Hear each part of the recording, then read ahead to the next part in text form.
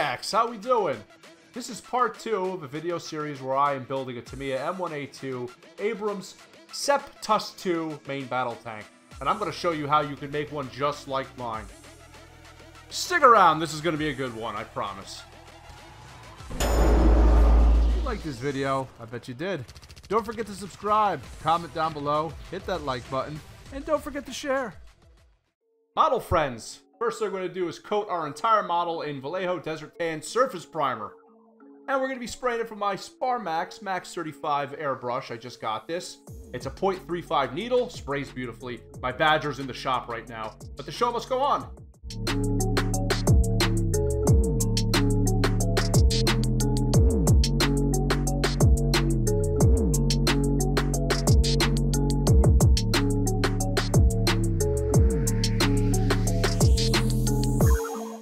Love it or hate it, Vallejo primers are pretty good. They lay very flat without the use of any type of thinner. The color stuff basically negates the need to base coat. So as you can see here, this is a one and done product, so why wouldn't you use it?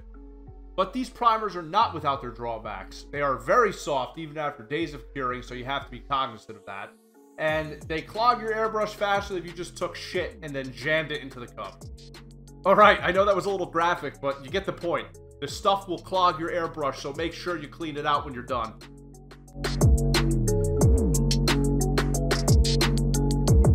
It's always a good idea to mask things that you don't want to get hit with paint. I'm just going to mask these clear parts with some Vallejo masking fluid because I intend on going back with clear colors to simulate markers. And I want to put a metallic base behind them because it just looks better. Speaking of clear colors, we're going to take some of this Tamiya blue and some yellow and make a nice green haze that we can spray over our ballistic glass for that realistic look. Now here's where the magic happens. In order to spray this clear color, I have to add at least 75% isopropyl alcohol. Any of the store-bought stuff will do. Just make sure that it is blended well because you do not want to spray goopy, chunky, clear colors out of your airbrush. You will have a disaster on your hands. And make sure before you actually use your concoction that you check the consistency. It should be something like skim milk, just like any other airbrushable paint. You're also going to want to test before you do the real deal. It should be translucent and spray easily at low pressure, just like I did on my paper towel here. Spraying clear paints can be tricky, but it doesn't have to be. In fact, it's like spraying any other paint out of your airbrush. Low pressure, fast passes, and if you do it right, you get yourself a nice piece of ballistic glass. This particular part's going to go in the commander's cupola right above a 50 cal machine gun. Spraying clear colors just looks way better than painting them on. It's just a cleaner application in my opinion. Got another tip. When you want to apply clear paints to something like lenses or markers, you want to use a toothpick instead of a brush. The toothpick allows you to just load the paint on and does not leave any brush marks. And with a little practice, you can get parts that look like this. You are not doing this with a brush, believe me. Now, there's going to be parts like this periscope glass that you cannot use an airbrush or a toothpick to load clear paint. In that case, use a regular paintbrush. Use very thin coats, but do it fast, because when this stuff hits a surface, it begins to dry almost immediately, and the thinner the coat, the faster it'll dry. And once it begins to dry, it turns into a very sticky consistency, and it makes further application of paint very, very difficult without making it look like complete ass.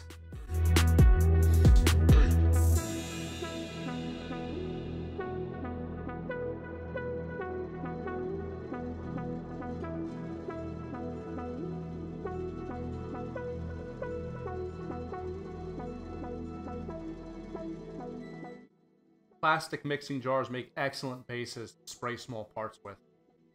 I must reiterate, if you install your glass before you prime, make sure you mask it, because you do not want this stuff getting coated with your priming paint. It's going to look terrible.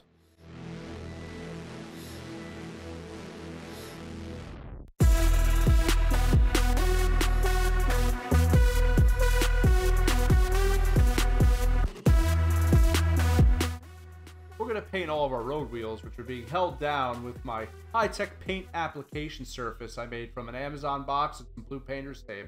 $13.99 on my website if you're interested. Bruh.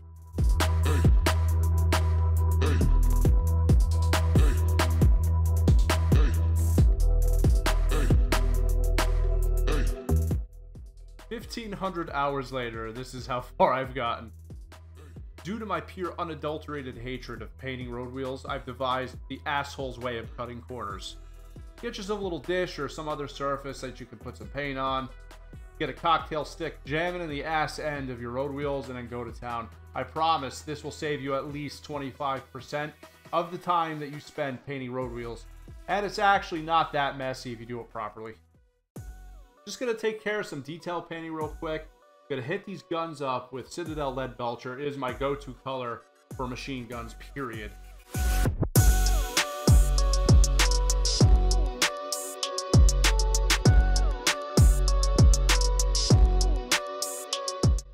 And we're gonna hit up our accessories and ammo boxes and the like with some MIG dark green, painted on with a brush in several coats. This stuff isn't the best brush painting paint. However, it does look pretty good when you actually get a couple coats on it.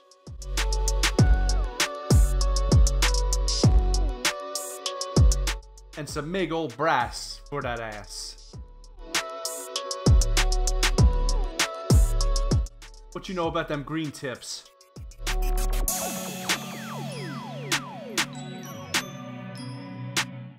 Not bad if I do say so myself.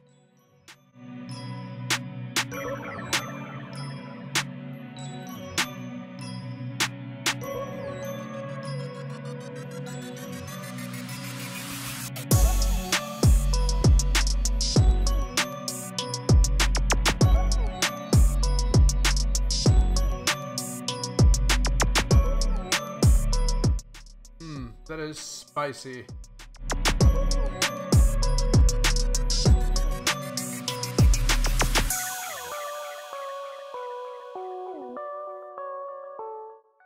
It took me about 5 coats and about an hour and a half to get all these parts looking straight. It's important to note, do not try to paint all this in one go because you'll get weird buildup and it'll give your parts a really chunky textured appearance.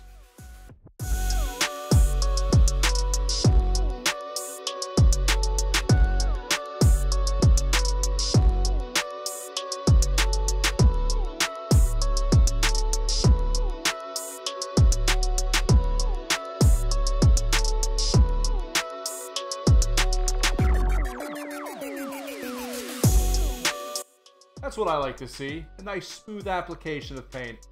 Don't rush it. Take your time and you'll get great results, I promise. Now it's time for my 2 favorite techniques, airbrushing, highlighting, and artificial shading. These are important because they help break up the uniformity of what would be a very boring model that is a single color without any depth or contrast. With highlighting, you're taking a different, lighter tone of the base color that is already laid down, and you are applying it to raised surfaces. And what this does is it gives depth to your vehicle.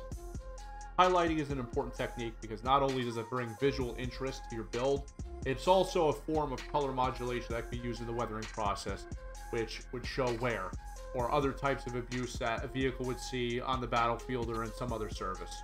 Shading, on the other hand, is a type of highlight, but it occurs on a specific part of the build, and it's also a darker color. So in this case, we're using a complementary color like Vallejo US Modern Armor, which is more brown than tan, and we're going to go over the lower part of these ERA blocks.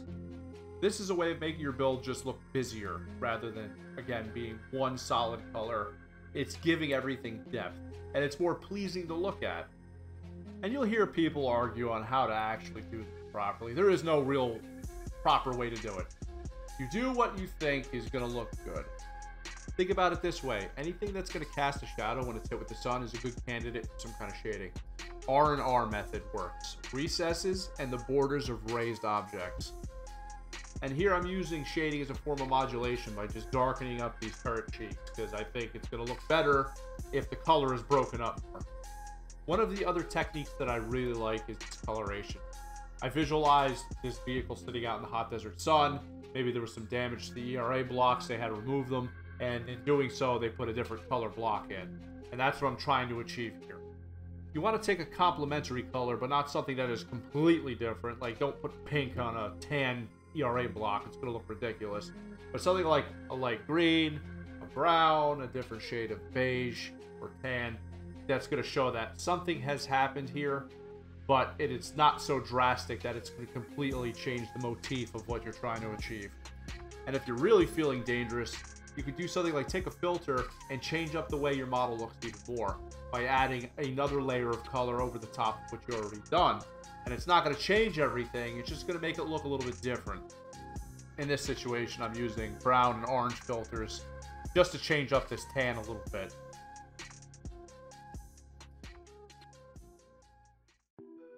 The last part of the painting process is adding a varnish. What that's going to do is protect your paint and also give you a good base from which you can weather from. Everyone's got their own opinion about what the best type of varnish is to use.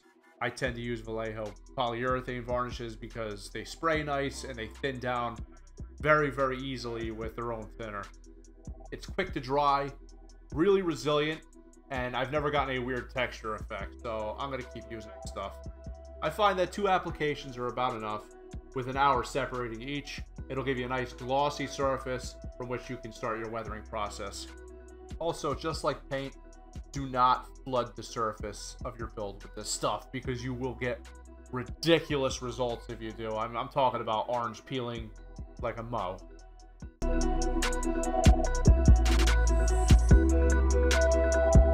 Maniacs, we're done with the painting. We're going to remove all of these masks and we're going to prepare the surface for some tasteful weathering. Let's make a pin wash. Abtalung 502 brown wash and also Abtalung 502 engine grease go together in perfect harmony with a little odorless thinner. Everyone knows why a pin wash is so important because it gives you more depth than you would be able to achieve without one. By using a highly thinned enamel or oil-based product like the pin wash that I just made, you're able to fill up all of the mold lines and make all of your beautiful details pop out more realistically than you would if you did not use a pin wash.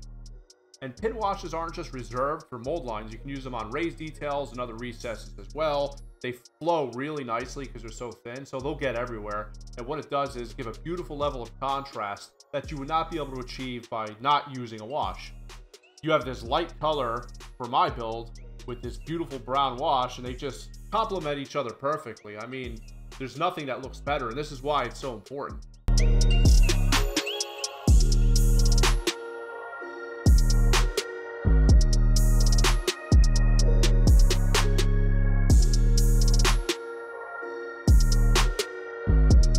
You may ask, what color is good to use as a pin wash? Well, it's totally up to you, but in my personal opinion, I like to use browns on lighter colors and up to about light green, like olive, and I'll use black on dark green and grays. And if something is darker than a gray, I'll use a gray panel liner. Like if I have a black, say, aircraft or something, the gray complements black very well.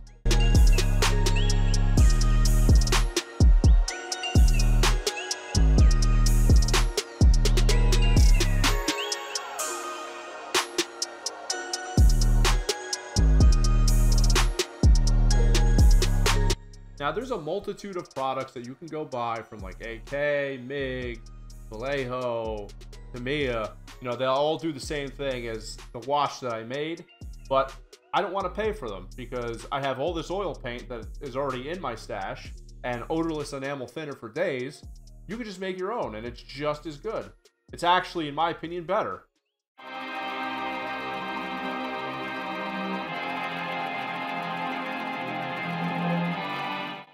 This is the part of the build where I just have garbage all over my fucking desk.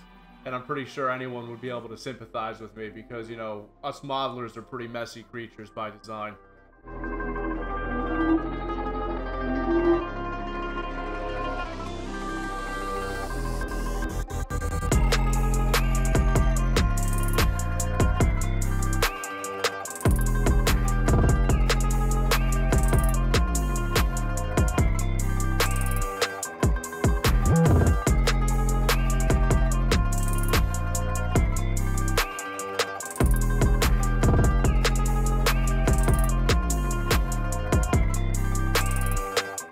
Look at that juicy capillary action. Yeah. How you all like the video so far? Hope you're really enjoying it. I really do put a lot of effort into this content. Please let me know down in the comments what you think. It'd really be helpful.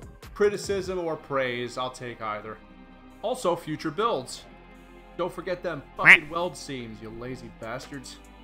Now, this may trigger some rivet counters, but I don't care. I fucking hate rivet counters.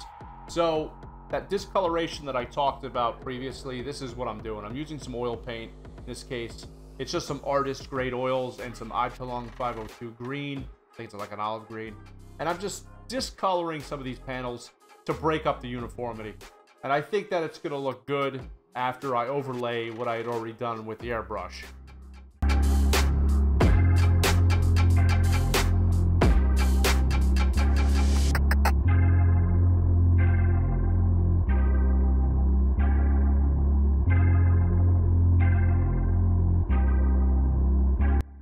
Not super realistic, but I like the way it looks, and it gives your builds more character. I'm going to add some exhaust staining with some Vallejo black, and then blend in some white artist grade oil, just to tone down the black a little bit and give it some bluing.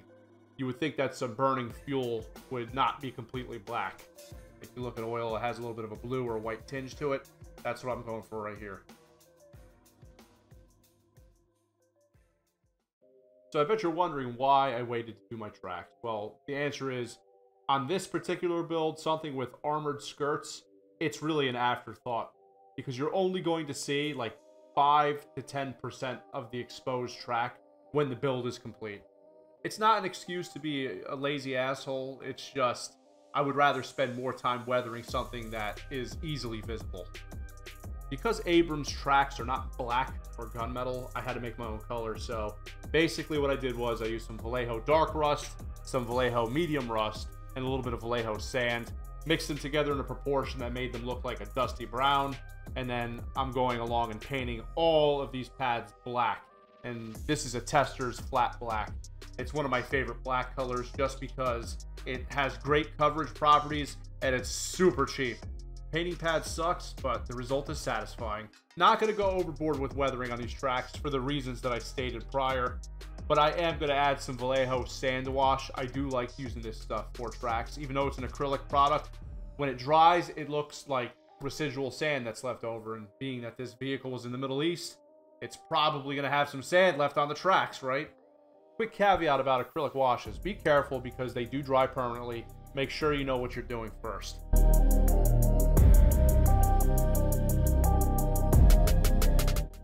Now that the weathering is complete, we want to lock all this in with a nice satin varnish. And it's also going to tone down that gloss that's already on there. No one wants to see a shiny tank.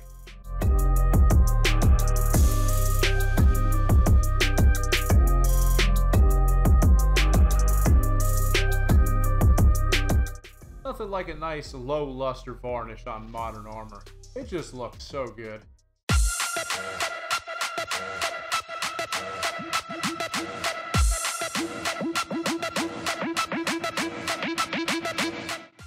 Maniacs, we have arrived at the end of the build, and I must say, I really do like the way this came out. I'm not just blowing air up anyone's ass. I really think that this build is better than a lot of the other ones that I've made in the past. All in all, this one took about 4 weeks to do, a couple hours a day here and there, and then about 10 hours to edit the video. So it was a very involved process, but I hope you all enjoyed it, and I hope you all learned something. Maybe you had some questions about particular weathering techniques, and if you do, let me know down in the comments, and maybe I'll put something together. Alright, it's time to part ways, but not for long. I already have another build on my bench as we speak. New people to my channel, if you like what you saw, please hit that subscribe button, like, comment, and share as well. It'll help me out a lot, and I will see you guys next time. Take it easy, and be safe.